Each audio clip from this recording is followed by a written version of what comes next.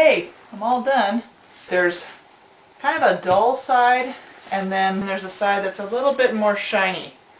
I knew that I wanted to be about halfway. I'm going to want two pull-outs here. At this point, honestly, I don't know if this is going to work or not. And I'm only adding an inch to this seam because that's the seam that's going to have the flat felled seam on it. One thing that you'll notice about fabric is that fabric has grain in it that runs a certain way. Now I'm actually going to run into a problem down here. I already know that I am because I'm doing two separate flat felled seams that are going to run into each other, like sides together. Hi everybody! So I did some research and I went ahead and I cut out these little corner pieces that are going to go on the edge here of my little guidelines on my shelf. And so I actually went ahead and started to serge one of them, but I decided since they're so small then I'm actually going to go ahead and fire one. So I kind of wanted to show you how you do that. I basically just use your standard lighter, and it takes a really delicate touch. You don't have to be touching the fabric directly with the flame.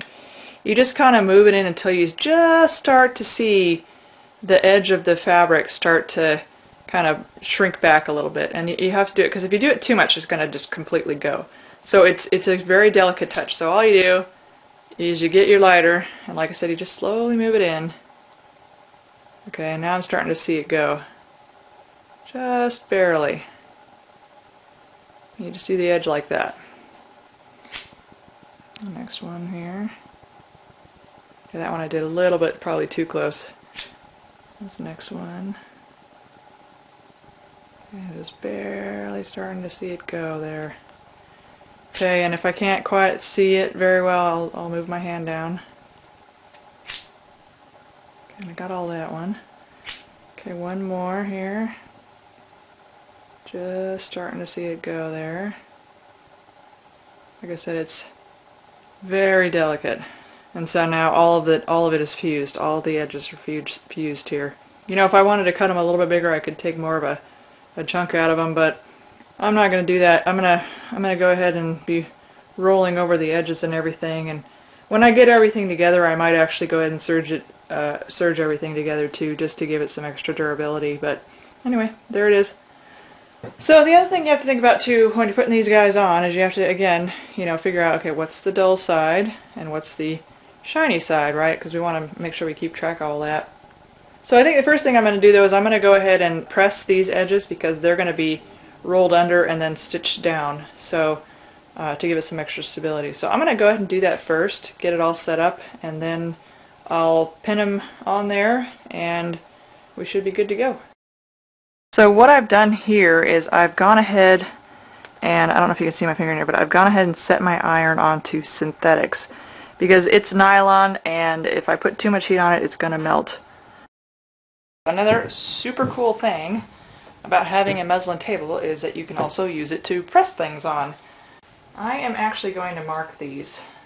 This is where you'll see the ruler comes in very handy. I'm going to go ahead and mark it at 1/2 inch. So you can see I put it in there, and because this ruler is see-through, I can put it right on the 1/2 inch mark, and then I can go ahead and mark it with my chalk pencil here. Now I have the dull side up right now because that's the way I'm going to fold it. Okay, there's one. Okay, dull side up. Mark that.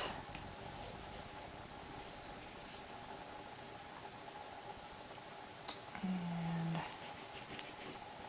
mark that. And we'll just keep going just like that.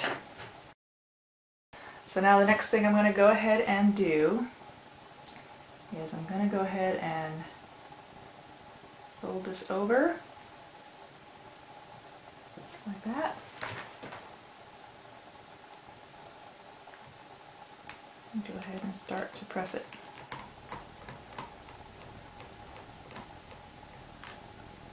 Just like that. I'll give the rest of it a good press too here. Okay. Now it's not quite laying down the way I want it to, so I'm going to go ahead and bump up my heat just a little bit. About halfway between synthetic and wool.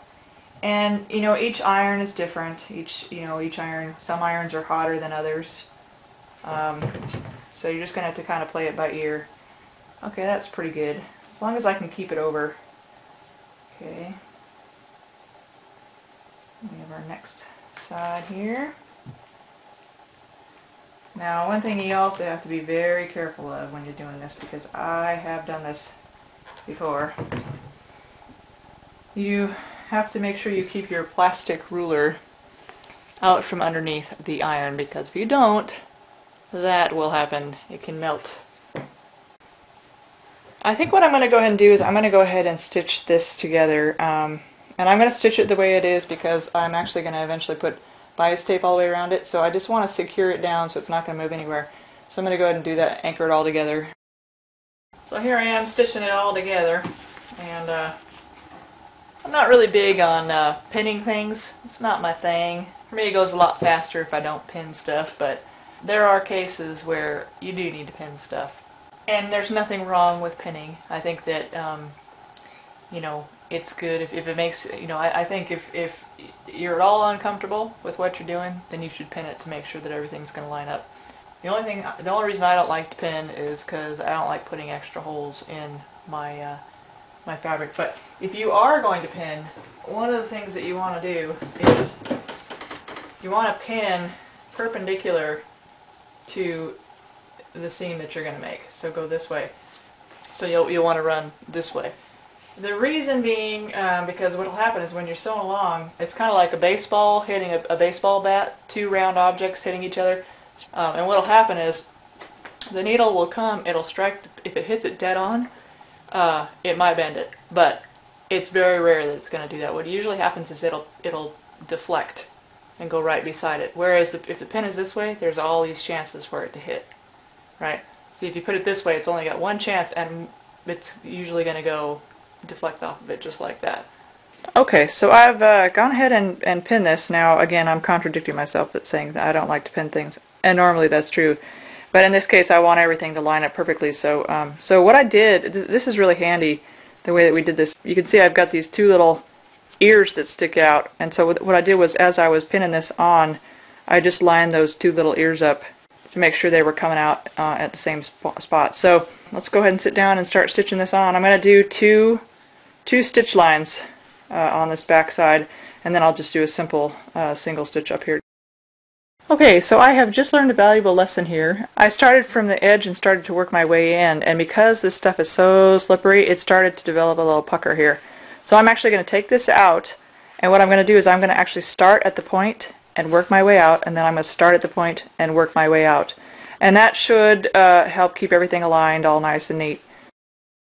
Okay, there is our little reinforcement we have there. Back didn't line up completely perfectly, unfortunately, so on the next one I want to be a little bit more careful to get the points exactly in the same spot. But I might try to get some light on it and so I can see. But you know, for my first one, I think it turned out alright. Shoot. So one of the reasons I actually sewed it from this side was because this is the side that most people are going to see because it's on top. Most people aren't going to see the underside. If they're looking at the underside of my shelf on my hammock, well, they better be very familiar with me. So this is what my little shelf is going to look like. You can see I've got my little book in there. Like if I was snoozing away and I needed to read a book and I got a little tired, I could just throw that up into the shelf. Here's how it goes. Voila. Okay. Now I'm not going to attach the webbing on there until I get the bias tape on there. So tomorrow we're going to go ahead and we're going to learn how to do bias tape. Our own homemade bias tape. It's not really that hard. And it's a lot cheaper than buying it by the yard. But like I said, I'm not a pinner. So here's where I'm going to contradict myself.